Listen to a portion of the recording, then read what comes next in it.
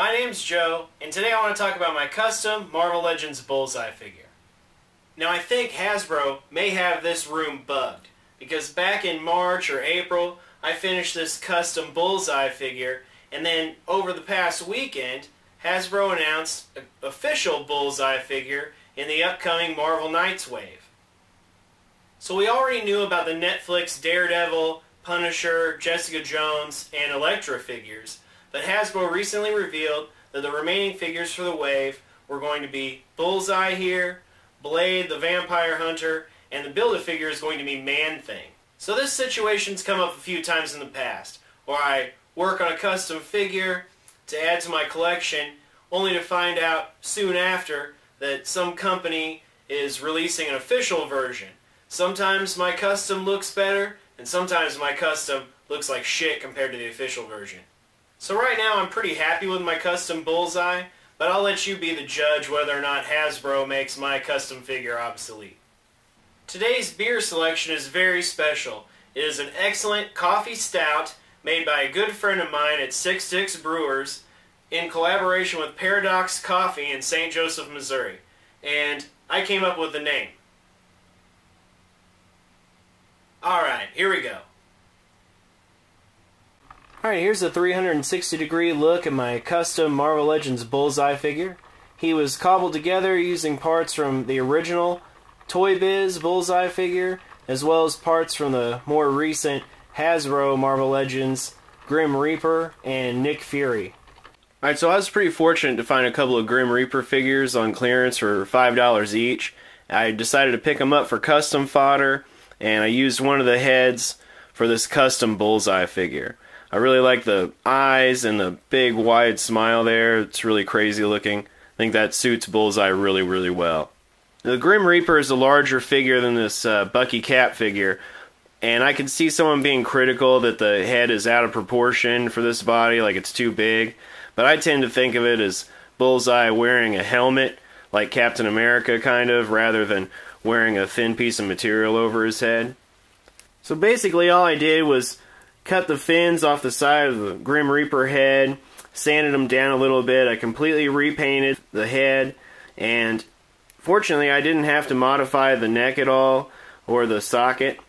The head doesn't fit on there super snugly. It doesn't snap into place, but it doesn't fall off either. And it affords pretty good range of motion. He's got good up and down, side to side, and you can tilt the head back and forth for attitude. This collar piece is one of the only parts from the original Toy Biz Bullseye that I kept. Unfortunately, it had really sloppy paint, so I tore it off Bullseye, I glued it onto this Bucky Cap body, and completely repainted it and tried to make it a little bit cleaner. Alright, so from the neck down to the calves here, this is the Nick Fury / Shield Agent figure, and another reuse of the Bucky Cap mold. I'm sure you're all familiar with it. I have a lot of figures based on this mold, and even though I like it a lot, you know, the articulation's really good. I think the sculpting, the detail on it is really good. I'm just getting tired of it because I have so many figures in my collection based on this body, and I like to have a little more diversity in my collection. But the main reason why I chose it was because it's cast in this dark blue plastic, and I thought that it would help reduce the amount of paint rub that was noticeable after I painted the figure. Also, I think that the frame suits Bullseye really well. And this Nick Fury Shield Agent also has a white belt and a white thigh strap here with a working holster and white gloves that I think work good for Bullseye. I originally painted the figure all black, but then when I put him next to some of my other characters, he just looked really bland. So I decided to dry brush him with dark blue, because in the comic books they use blue to highlight black costumes a lot, and it really brings out the sculpted detail and stuff in the costume. I think it looks pretty sharp. I like that a lot. And this figure retains all of his original articulation. Like I said, I'm sure you've seen the Bucky Cap figure before. His arms can go up and down, side to side. He's got a really nice bicep swivel, double jointed elbows, wrist that pivots and swivels. He's got a pretty good ab crunch joint. Doesn't go back as far as it goes forward. He's got a little bit of a waist swivel there, but it's hindered by this belt that's glued on kind of at an angle. He's got really nice hip articulation, works really well, and this really ugly thigh cut joint, I don't like that at all. Fortunately on this side you can't see it because of the strap on his thigh. I think that's really cool, I like that a lot. He's got double jointed knees that work really, really well. And he's got a boot cuff swivel. Alright, so these are the boots from the original Toy Biz Bullseye figure. And I had to mod them so that they would work with this Nick Fury Shield Agent figure. The calves were bigger than the Bullseye figure's calves were, and so they overlapped the boots. So what I had to do was sculpt this top band around the top of the boot cuff, and to make that a little bit thicker so that the boots would actually overlap the calf muscles there. While I was at it, for extra detail, I found these little daggers and knife sheaths in my fodder bin. I can't remember what they came from exactly, but the knives wouldn't fit in there. I cut the tip of the knife off and the handle part, and I glued them into each end of this knife sheath, and then glued that onto the side of the boot. And then I just repainted everything. So I really like these boots a lot. They have really good articulation. There's that swivel up here at the boot cuff. There's the ankle hinge, so you can flex and point the toe hinge there, and also a really nice ankle rocker joint. Better than the original Bucky Cap figure. And these feet have really cool sculpted detail on the bottom there. I think that's really cool. The Nick Fury figure also came with this small pistol. It was cast in silver plastic that was kind of flat looking, so I brushed it with like gunmetal acrylic paint, and it fits in his holster really well. And so this is a Psy that came with the Marvel Select Deadpool. He comes with a lot more weapons than he can actually hold, so I loan him out to other figures. When I think of Bullseye, I always think of that famous comic book panel in Daredevil where he stabs Elektra through the chest and lifts her up in the air with her Psy. And I like to pose him with this Psy weapon. I think it looks really cool. So here's my custom Bullseye figure next to the recent Walgreens exclusive Punisher figure and the most recent Marvel Legends Daredevil figure, who also uses Bucky Cap as a base.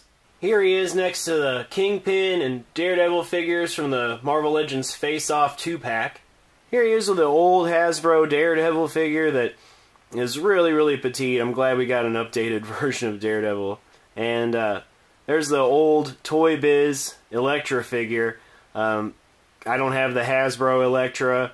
I really would have preferred a comic book style Elektra to the Netflix TV series Elektra figure that we're getting in the Man-Thing wave. That version of Elektra in the TV series kind of left me cold anyway, but we really, really need a comic book style Elektra figure. This one's really dated. And here's my custom Bullseye figure with my Walgreens exclusive Daredevil in the original yellow costume, and Hawkeye figure from the All-Father wave.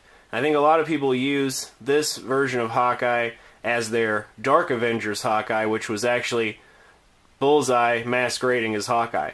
And these figures are all using the Bucky Cap buck body. Alright, so I don't think there's any contest between my custom and the old Toy Biz version of Bullseye. I think mine's much, much better.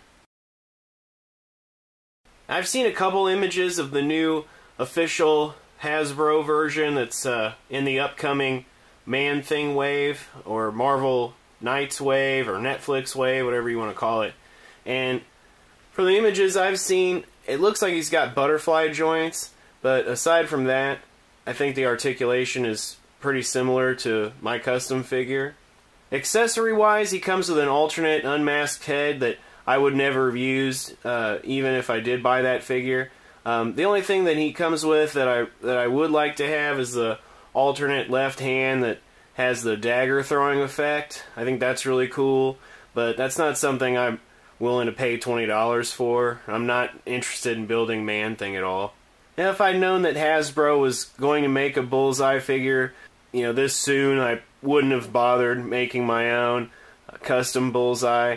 I would have just waited for the official version. But I am still really happy with this custom. Alright, well that wraps things up for me today. I hope you enjoyed this closer look at my custom Marvel Legends Bullseye figure, and I wish you luck finding the Man-Thing wave. I read online that it's supposed to start hitting retail shelves on August 1st, so keep an eye out for that. Even though I won't be picking up the new Bullseye figure, I still am looking forward to the wave. I'm probably going to pick up the Daredevil, Punisher, and Jessica Jones. I didn't really care for Elektra in the Daredevil Season 2, and I'm not really a big Blade fan, so I don't plan on picking him up unless I can get him real cheap. So, anyways, I guess that's it. So, take care. I'll talk to you guys later. Bye.